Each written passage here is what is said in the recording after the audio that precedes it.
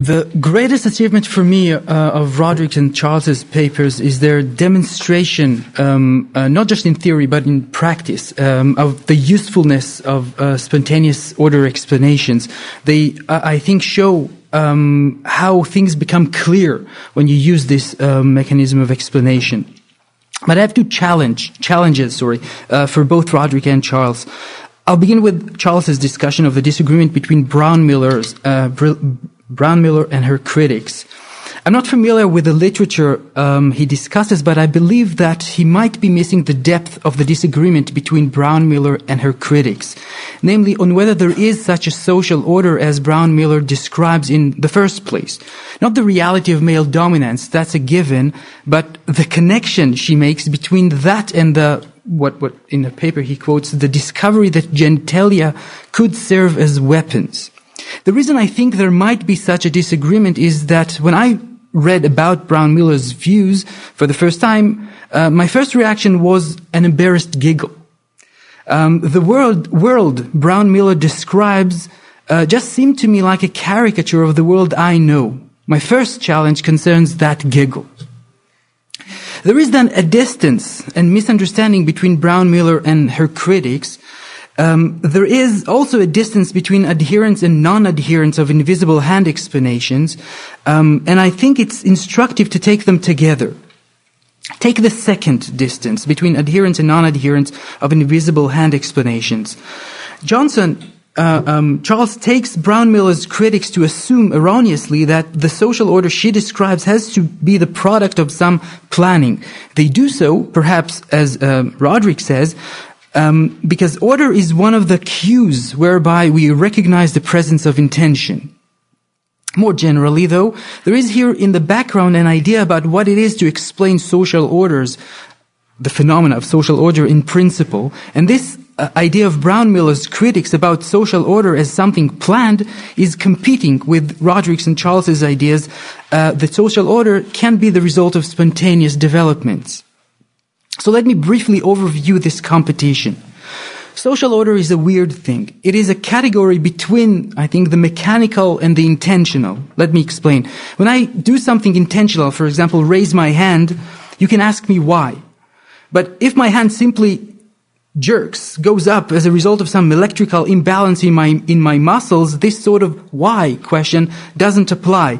It would be like complaining to me that I'm still digesting lunch. It's nonsense. Now, when it comes to social order, we have, I think, conflicting intuitions. Sometimes we think about social orders as mechanical, for it has no mastermind, or no obvious mastermind at least, possibly none at all. And sometimes we think about it as intentional, for it is more than an anthill. This is the competition, I believe, and I believe that we are genuinely conflicted. We are tempted to amalgamate the two languages. But when we start doing that, things get murky, and talking about different degrees of intentionality, for example, or of subconscious mechanisms, is often no more than wavering and equivocating. We have to decide which language we want to speak. Otherwise, we just can't make any sense. This is why I think the very idea of invisible hand explanations is so important. It gives us a non-conflicted language. To give invisible hand explanations of social phenomena, then, is both unlike explaining how machines work and unlike justifying intentional actions. To explain social phenomena on the invisible hand model is rather to identify patterns of intentions. I'll explain. In large groups, different people have different intentions and ways of thinking and act in different ways, but there is no chaos. We can identify patterns among those groups, resemblances and differences, strands and currents of thoughts and actions. According to the invisible hand theories, then, these patterns are what we call social order. Now, if this is true, adherents of invisible hand explanations, adherents of that language, are faced with a complicated problem: how to convince people to learn and use this language.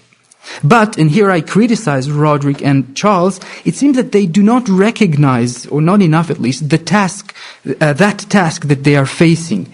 They seem to think that we can just offer invisible hand explanations and that merely upon hearing them, these explanations would instantly make sense to everyone. In his paper, Roderick writes, and italicizes, nothing essential is hidden. He insists, amazed at how blind people can be. But even if this is true, and I take it to be true, it doesn't mean that people know how to see it, or that they have to see the same thing, the same patterns that Roderick does. There is, I think, reason to be more cautious with one's expectations. A similar argument applies to Charles's paper. There is reason to suspect, that is, not only that Brown-Miller's critics disagree with her, but that in a sense they do not even understand her. If my first reaction to her claims, my giggle, is any indication, it may be possible that the problem these critics have with Brown-Miller's argument is that they do not know how to connect what she says about the reality they take themselves to be familiar with, or so, to connect what she says to this reality. It seems very plausible that for them she's offering a caricature, not a theory, that she is describing something perfectly familiar and ordinary in a very bizarre and extraordinary way. So imagine a discussion between Brown-Miller and a critic. Imagine her saying all those things about genitalia weapons. And imagine the critic listening and being astounded. He wants to laugh.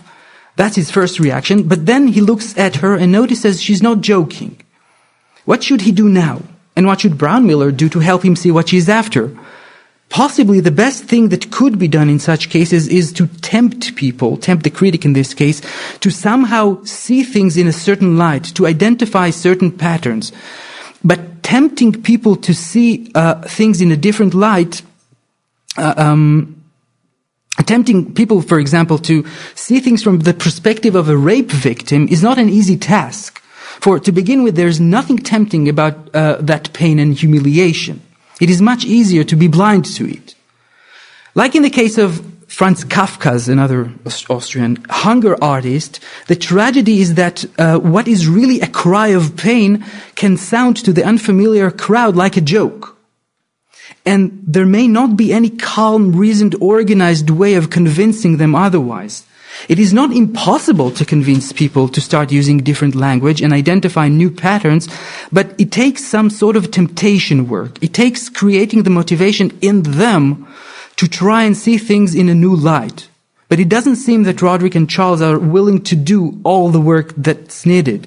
So this is my first challenge to them. How do they expect their arguments to convince their opponents if, in the sense I explained, their opponents do not even speak the language necessary?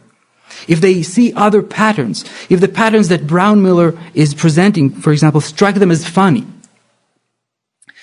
My second challenge is more of a request for clarification. Both Long and Johnson support, in principle, spontaneous order, social orders, but they make claims that make me worried about such orders in general and anarchy in particular.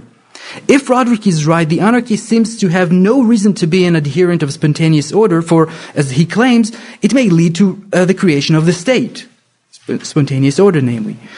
If Charles is right, the anarchist seems to have no reason to reject the state, for Charles claims the evils we are concerned with are not necessarily the evils of the state.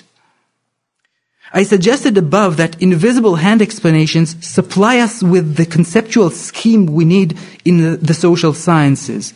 If this is indeed so, then it should not be altogether surprising that, as Charles and Roderick claim, the male-dominant society and the state, which are after all kinds of social orders, will also have to be explained in those terms. Any social order has to be explained in those terms. But now, what is anarchy and what is the rape-free society supposed to be beyond the fact that, like any other social order, they are spontaneous orders? The source of my unclarity, I think, is this. Do Roderick and Charles take spontaneous order to be a program for implementation, or do they take it to be a scheme for explanation?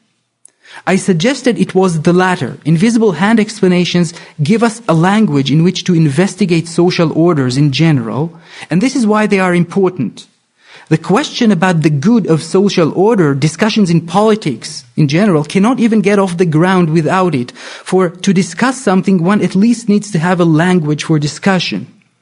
If I may take the two papers presented today as representative, it seems to me that this is not how libertarian anarchists, like Roderick and Charles, I take them to be, understand things.